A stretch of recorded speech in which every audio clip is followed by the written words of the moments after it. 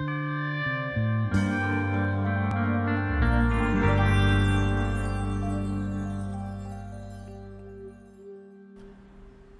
March. It's warm. Let's moan.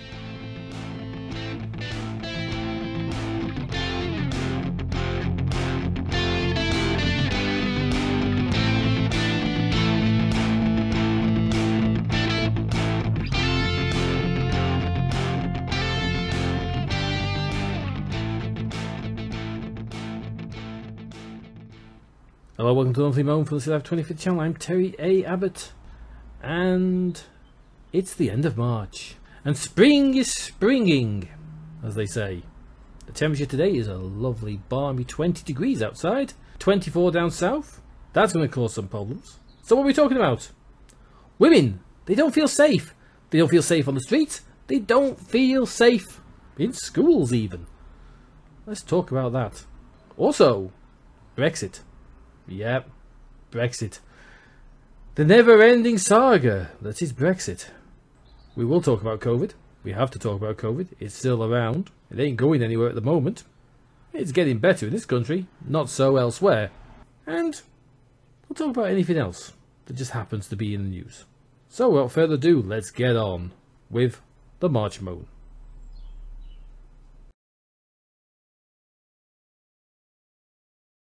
A report out today says that the police acted appropriately at the Sarah Everard vigil, although it was a PR disaster for the Met Police, the sight of burly police officers manhandling women at a vigil that was highlighting violence against women. Not a good look. But this vigil was highlighting an ever-growing and increasing problem. It is coming to a point where women are actually afraid to go out at night time in case they may be the victims of a sexual assault. And they're becoming increasingly victims of sexual harassment. It seems to be a case of full-on misogyny taking place. But hey, why not if the crime is one to get away with? If the justice system is taking it so lightly that less than 1 in 5 cases of rape will actually end up with a conviction, you know something is wrong with the system, and it's inherently flawed.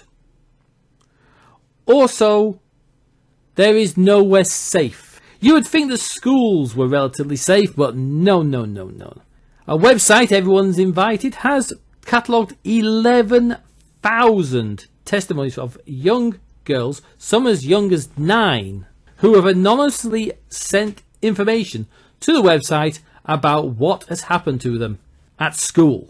One of the cases was quite disturbing.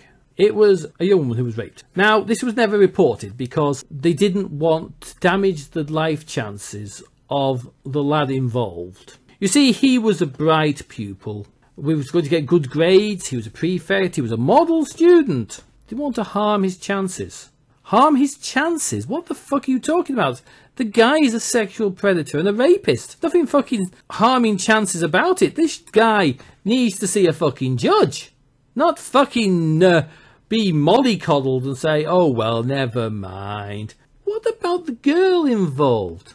What about her life chances? This bloody poor girl's distraught. She's just been the victim of a most heinous crime. And you have said, fuck it. We're not going to do anything. That's just fucking mental. 97% of women have said that they have had some sort of sexual harassment, assault, or in some cases rape. 97%. That's nearly every woman you meet. Well, even my wife has come across sexual harassment in her time. More often than not, it's violence against women. And if you've got nothing to stop them, i.e. there is hardly any punishment, then they'll keep doing it. We need a coordinated strategy between the schools, between parents, between the criminal justice system, between social media platforms. A concerted effort to bring this under control, to stamp it out where possible, to make young lads understand about relationships, because a lot of them aren't getting that education, and the first thing they know about sex is they see a porn site. Something on social media pops up. Somebody tells them something stupid.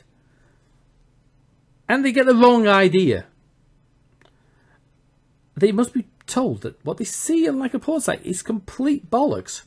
And not to believe it.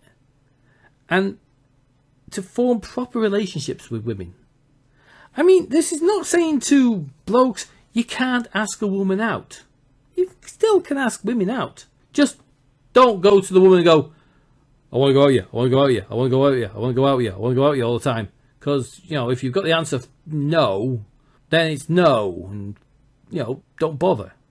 Friend zone maybe, but nothing more. You know, that's where you are. Yeah, we've got to get this under control because, as I say, 97%. That's 97% too much.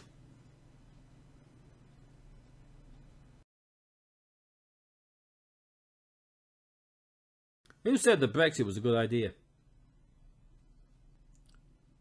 Brexit was a fucking lousy idea. Trade is sort of getting back to a normal level, but we won't really know how much of a level it's back to because, you know, like for like from last year to this year doesn't really tell the story. We really need to have it probably from next year looking back at 2019 levels because, you know, 2020-21 is a write-off with what's been going on with COVID. But if we have it from 2022 to 2019, we'll then really be able to see the stark contrast in the fact that trade is down. We have people in this country who are having to have horrendous red tape to send things to Europe that they never had beforehand. Horrendous red tape to send things to Northern Ireland because of the Northern Ireland Protocol. That's also a ball ache as well. I feel sorry for the people in Northern Ireland. They can't even order things from fucking Amazon because it won't be delivered correctly. It's just a nightmare. Absolute bloody nightmare. You really are in trouble. You are in trouble in that area. Oh, and here's a good one of a proof that we had a bad idea leaving Europe is what Biden is wanting to do to the UK. Put tariffs on us because we're thinking of a digital tax against the social media and online companies who have made a killing during the pandemic and have also not been paying their taxes. So he wanted a digital tax so that they, you know, they make a lot of money in this country. They should pay. And, oh, Biden is against that, just like Trump was, by the way. There's no difference there. And he wants to put tariffs on UK goods around about 25% to offset the cost of the digital tax. Very nice of you, Biden, you bastard. But, you know, it's your fucking country, so nothing I can do about it. Note that the bastard doesn't try it against fucking Europe, though. No. Trump was idiotic enough to go against Europe.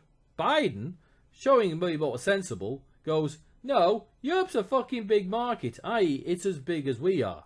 Yeah, a trade war against Europe would be a devastating thing for the United States. Kicking Britain, because, well, we're just a little fucking island on our own, is fine. That proves where it is. Not good to be on your own in days of super blocks of fucking areas. You know, America is a massive fucking market.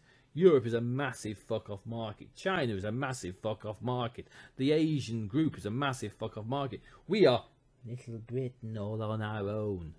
Yeah, little kicking boy. Because, you know, these countries are bigger than us and we can't do anything about it now. So we have to take everything that we're told. You will do this. Yes, we will. You will do this. Yes, we will. Taking back control? Bullshit. Being fucked over is more likely. This is what you get. And then these poor bastards bleating in Spain about being kicked out. They're immigrants. They're coming to come back. They're being repatriated to Britain. Why? Well, maybe because they didn't fill in the paperwork when they were over there because they were too exceptional because they were British. You know, we have this British exceptionalism. The rules don't apply to us. Well, I'll tell you something. The rules do apply to you, and you're just finding out why. Yeah, they get sent back to Britain. Obviously, they hate the sun, and they want to get back to the good old reign of the UK. Yay. Great. But that's what you get for Brexit. And things will continue just to trundle on. We won't hear much about it because, at the moment, COVID is the main story for everyone. Or Meghan, Harry, the royals. It's the usual case. So Brexit's on the back burner for the news cycle, but it's happening. It's kicking off all over the place. Now we've got major problems right across the board, and they're stacking up for the government. Soon, when COVID's out of the way, Brexit will suddenly become noticeable, and I think then they will have to really explain why it's all gone wrong, especially seeing they're supposed to be so Brexit friendly. Do remember that Boris Johnson, before this kicked off, wrote 2 letters to publish. One was for Europe, one was against Europe, and then he looked at which one would give him a better chance of becoming Prime Minister. Well, on hindsight, I suppose he chose the right route to be a full-on Brexiteer. But is his heart really in it? Well, when you write 2 letters, you can't really be, can you?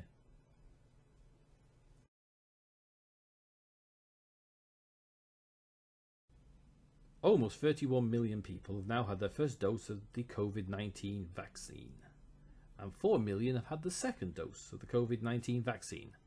Now, as of the end of this month, priority will be given to giving people their second doses and not the first dose due to a shortage of vaccines.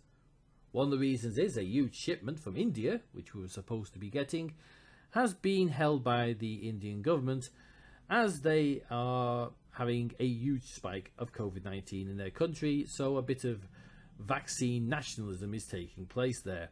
We can't say anything about it because we've had our own vaccine nationalism in this country, which pissed Europe off completely. Although we rightly did say that we were first in line for the vaccines because, hey, we put the order in first, it still pissed the Europeans off. They had sent many hundreds of thousands of doses to us, and we had not returned any in favour to them. Although, saying that, the one we're producing, the AstraZeneca vaccine, seems to be having problems in Europe. The case with Germany at the moment, who have actually stopped all vaccinations of AstraZeneca to anybody under the age of 50.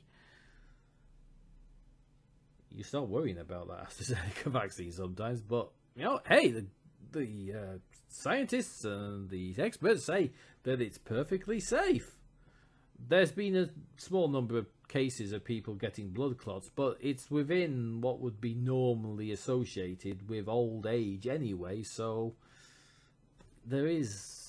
it's swings and roundabouts. Most people, I know people have had the AstraZeneca vaccine, they're perfectly alright. They've certainly not had any blood clots, so, I think we are talking about a minority, and I think we are talking about just a normal, natural group that would get it anyway.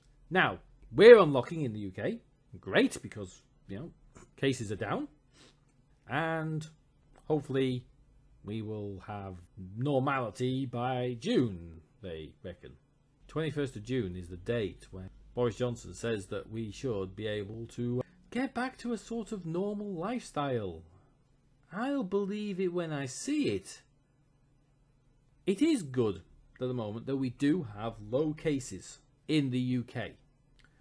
But there are still people dying. There are still several thousand people being infected. So it's still here, still roaming around. So, you've really got to stay on your guard. Social distancing, wear masks where possible, rule of 6, but keep away from people.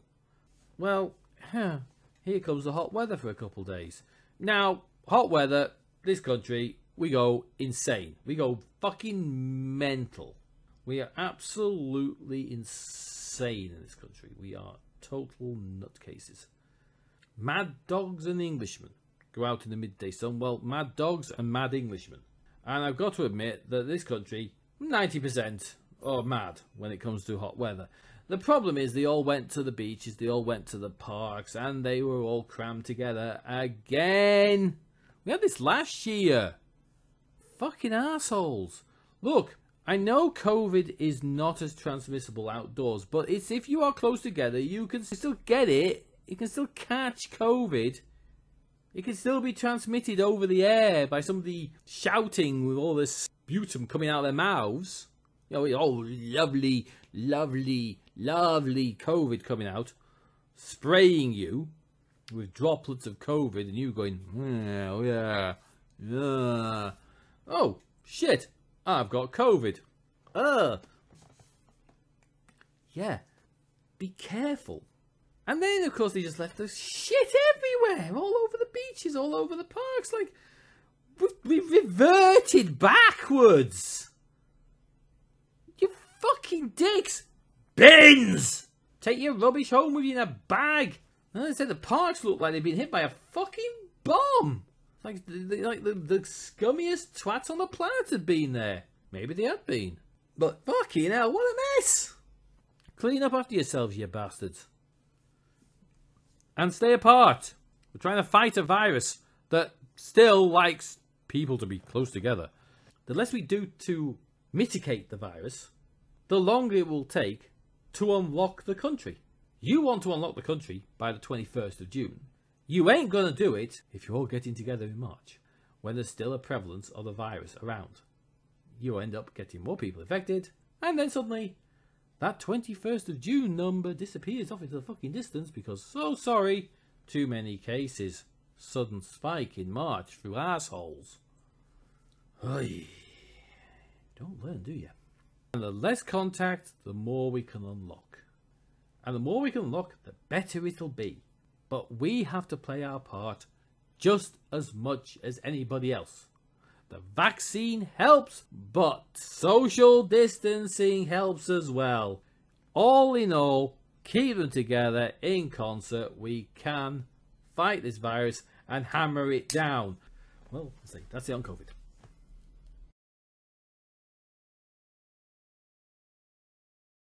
Sidney Powell. You remember her? Hung around with Rudy Giuliani. Was on about fraud. Like Mike Lindell, you know, the My Pillow guy, who came out with a ridiculous video which was total bollocks. Yeah, these people. You remember them? Oh, it was fun times way back at the end of last year after Donald Trump had lost the election and you were all screaming it was all fraud. Yeah, we remember you guys. You were going to unleash the Kraken. Remember? Yeah, it was all a Venezuelan threat, and Hugo Chavez was involved, and Hugo Chavez has been dead for fucking God knows how many years. Yeah, it was a Dominion. They were all Venezuelan run companies, even though Dominion was founded in Canada. But, you know, they were all... Yeah, Canada's near Venezuela. They're all in on it. Yeah, Dominion's suing you. So your defence is, oh, I was talking complete bollocks, and no one would have believed me. To claim that you were just talking complete nonsense and no one would have believed you, how the fuck is that a defence? Because, unfortunately, the block on that is, sorry love, lots of people did believe you because there was a fucking insurrection on the 6th of January. Yet people believed you. They believed you. Well, as I say, Dominion are going to sue you. And they're suing all of you. I hope they fucking bankrupt a lot of you. Good luck on that one as a defence.